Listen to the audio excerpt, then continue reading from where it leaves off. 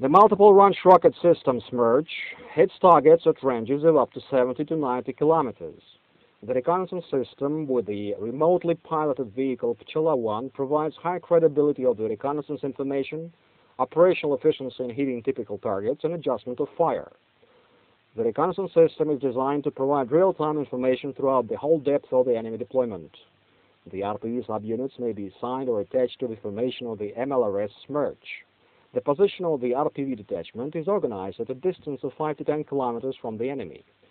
The RPV ground post or remote control GPRC PCHELA-1 is located in the close vicinity of the MLRS SMERCH command post.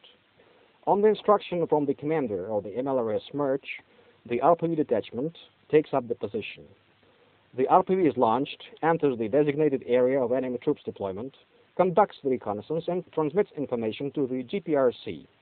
The information is transmitted via the communication channels to the MLRS SMERCH in the form of an image representing the reconnaissance area with the coordinates of the objective detected. The MLRS command post takes decision to open fire. If required, a repeated fire strike may be delivered using the update from the RPV.